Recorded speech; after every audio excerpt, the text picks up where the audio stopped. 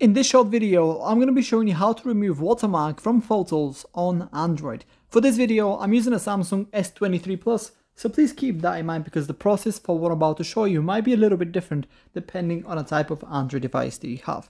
So the first thing I want you to do is to head over to your camera and instead of tapping on it, simply hold and then press the information icon right on the top here. After that, click on camera settings, which is in my case at the top right here. And then as you can see, watermark is currently enabled. What this means is that basically every time you take a photo, your mobile device or your Android will also add a little watermark in the bottom left corner of the screen, which is in my case, and that is of my Samsung S23 Plus.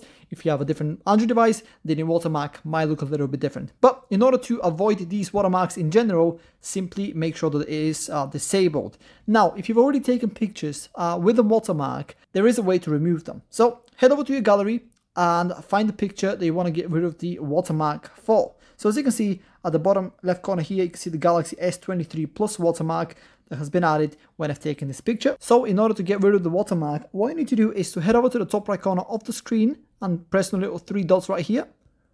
And then simply choose the option Revert to Original. And as you can see, the watermark has disappeared because that wasn't the original photo. That was kind of like a duplicate of the photo where the watermark was applied to. So yeah, that's pretty much it. That's how to remove watermark from photos on Android. If you have any questions, please let me know down in the comments below and I'll do my best to help you out.